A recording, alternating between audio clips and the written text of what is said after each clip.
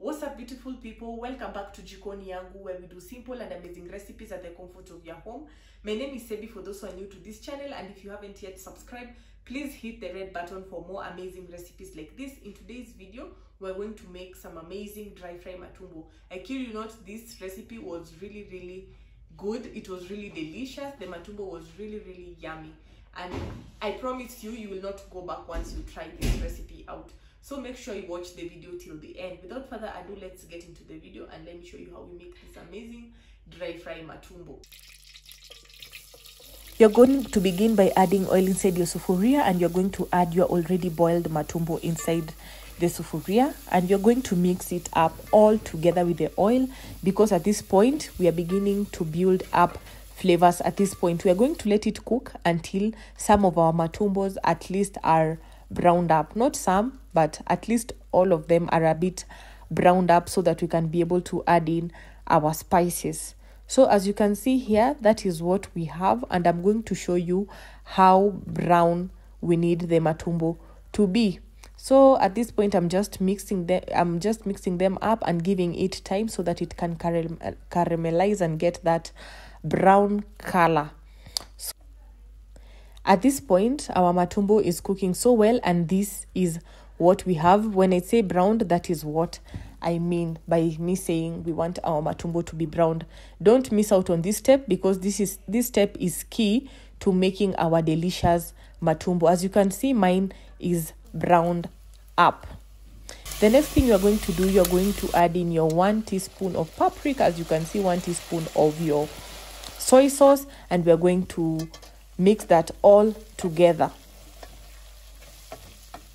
You're going to mix it all together, and we've added in soy sauce so that we can get that amazing brown color, and so that we can add that extra touch to our matumbo. The next thing we're going to do, we are going to add in our onions, and also be careful how you're going to add your salt, since the soy sauce that we've added has salt already, and we are also going to add in some beef cubes. So be careful with the amount of salt that you're going to add inside your matumbo. So you're also going to mix the onions all together with the matumbo. Imagine those are the ingredients that you need to make this amazing matumbo. Matumbo does not need a lot of complications. So far we've used paprika, we've used our soy sauce, and the next thing we're going to do, we are going to use our beef cube and only salt.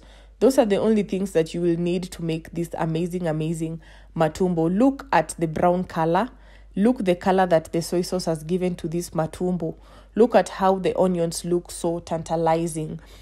This is very delicious, guys. I kid you not. So if you've reached this far and you haven't yet pressed the red button, I hope by this time I've convinced you to press the red button. I'm going to add in some coriander, because at this point our matumbo is also cooking. Our matumbo is almost coming to an end, and you're going to just add in a tiny little bit of water so that our matumbo is not so dry. We want it to be at least soft. We don't want it to be so hard to chew, so we want it to be soft. So you're going to add in little water, and you're going to let it to simmer for only 2 minutes with everything, and that's how you know your matumbo is ready. If you haven't yet please comment down below. Don't just watch and not let me know your feedback. Comment down below. Give this video a thumbs up, because it really supports this channel. Look at this matumbo, guys. Look at it. It was very delicious, and this is the outcome. I paired mine with some ugali, kachumbari, and some managu. I loved the video. I hope you've loved the video too. Bye till my next recipe video.